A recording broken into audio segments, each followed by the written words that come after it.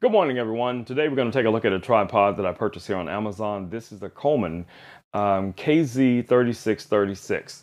Now, in your box, you're going to get this really nice travel case that your tripod comes in.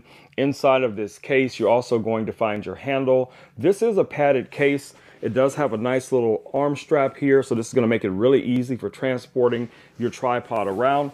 Now, this tripod does have a fluid head. Let's take a look at the actual tripod itself. Now, I already have the tripod out of the case, guys, so here is our tripod. This is mostly metal. This, I would classify this as a budget tripod, but in most cases, this is going to be more than enough tripod for a lot of our productions in studio and home and office. Now, we do have these extendable legs. These legs will extend up to 74 inches. We control those legs with these little knobs that you see here. You have two sets of those, two at the top and then two here at the bottom. You have these little rubber feet, and that's just gonna protect your floors and also secure the tripod when it's upright. The fluid head itself has two controls. On the back here, you have a restraint for your panning, and then you have another one for your tilt. Now, this has a quick release plate. The quick release plate is locked in place. As you guys see, it's locked in right now. Now I can free that up where this will slide back and forth, but it will not come out. So what that means is there is a safety mechanism right here that you have to depress in order to take the quick release out. We'll get to that in a second. Now, one of the things that we want to do in the beginning when we first set up one of these tripods, guys, is get our handle connected, okay? So let me get this set up here on the floor.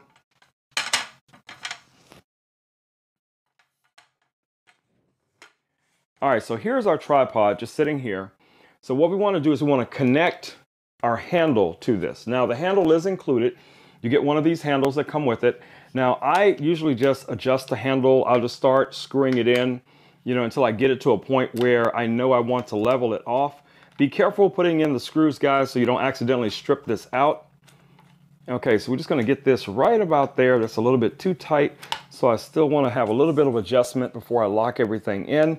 So I want my handle to be something like this.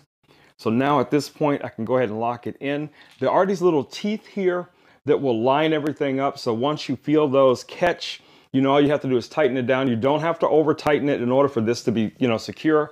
Now what this handle is now going to do is going to allow us to pan and to tilt, okay?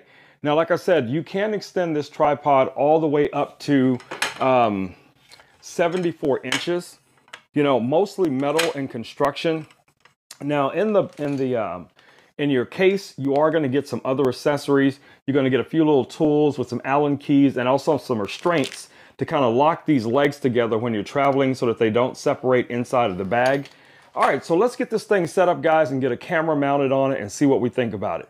Okay, guys, let's take a quick look at the quick release plate. It does have an Allen key connected here right in the front. And what that allows us to do is to easily detach this Allen key and then tighten down whatever camera we're connecting to this quick release plate. All right, guys, so here's our camera. So we're going to go ahead and mount this camera on our quick release plate, and then we're going to test it on the tripod itself. Okay, so with our Allen key, once we have our quick release plate semi-rigid tight, all we have to do is take this little Allen key and just drop it in, and we can further tighten down this on here. It doesn't have to be super tight. You just want to make sure that it's not going to be, moving around. If you grab the camera, it's not going to be moving off of the base of the quick release plate. Now, this quick release plate is the drop-in type, and you just drop it in, and it's going to stay in place. So here is our tripod right here, that you guys can see. So now all I have to do is rotate this around, as you guys can see here. I should be able to just drop. So that's going to drop in just like this.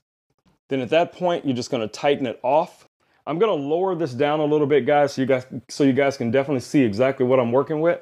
All right, guys, as you can see now, our camera is now on the tripod. Now I do have the pan freed up, so you guys can see how smooth this pans. I'm going to unlock the tilt, and as you guys can see,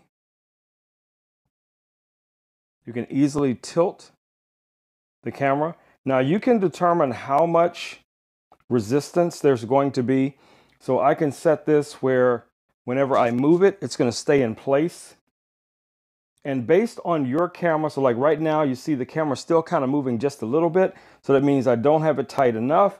Now when I release it, and if I move it, it's going to stay in place. And all of those adjustments are being done right here on this knob here. Now this doesn't have to be super tight. You just want to have it tight enough that when you release the camera, it's going to stay in place and you don't have to worry about that. But you can still, as you see here, we can still pan. I could tilt this down. Now it's still moving a little bit, so I'm going to tighten it down again. All right, so now I can tilt this. Maybe I'm recording something from below. I want it to go down a little bit further, no problem. So you have 90 degrees in the front, 75 degrees in the back. You have 360 degrees as far as your rotation. You can rotate this all the way around up to 360 degrees. So this is a win, guys. This is a win for a budget level tripod. This tripod, again, guys, is from COMAN. I did purchase this tripod myself.